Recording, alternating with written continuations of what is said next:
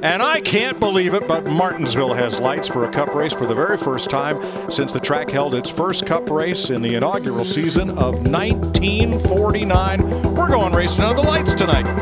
Drivers, start your engines!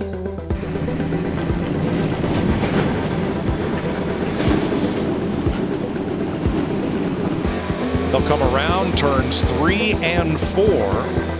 And face the green flag for the first of 1,000 left turns, 500 laps at Martinsville.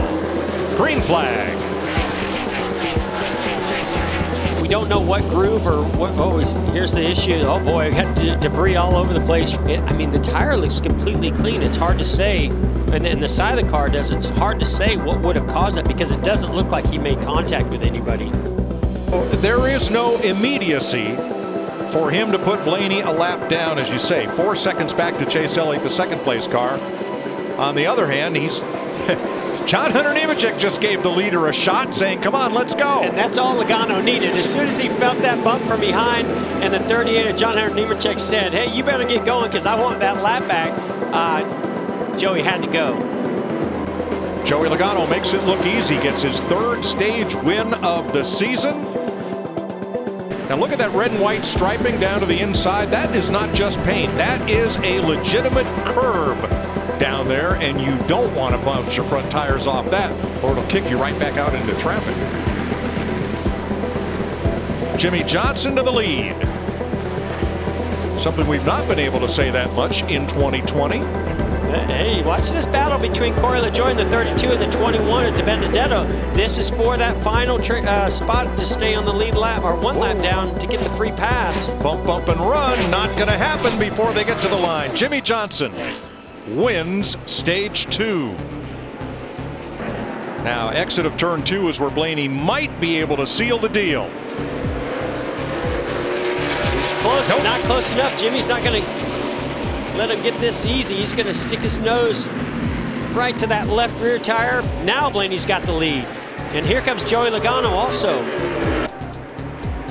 With Bubba Wallace on the outside, William Byron in the middle, and somebody's going to lose. And that was Bubba.